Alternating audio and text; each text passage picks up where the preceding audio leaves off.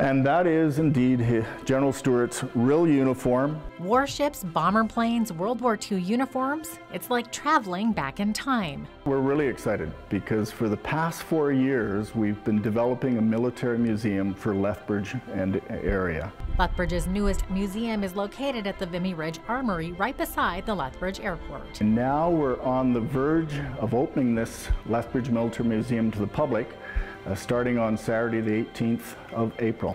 Once it's open, the public will be able to walk through on a self-guided tour of the 1,500 square foot space. We have 100 years of military, over 100 years of military history in this community, and most people really aren't aware of those activities over the past 100 years. So this is a chance to bring it alive and make our citizens more aware.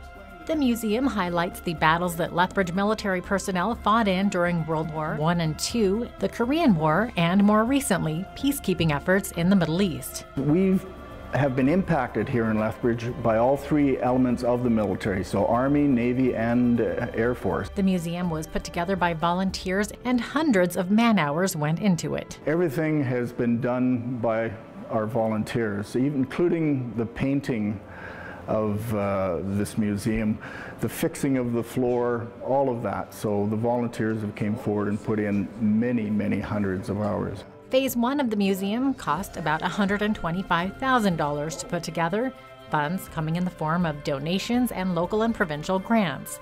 But Phase 2 is just around the corner. And that is going to be a 6 feet high by 10 feet wide mural that will be placed on the wall of our orientation area, and it will include 60 1-foot by 1-foot portraits and Lethbridge military-related scenes. It will take about a year for the mural to be unveiled.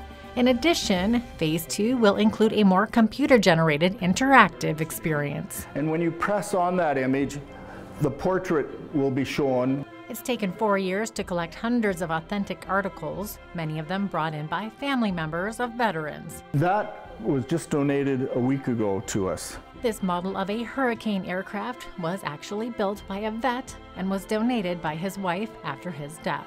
No doubt as we move into the future, there will be other people out there that have items that they believe could perhaps enhance our museum, so we'd love to hear about them. For Go Southern Alberta, I'm Jeanette Roche.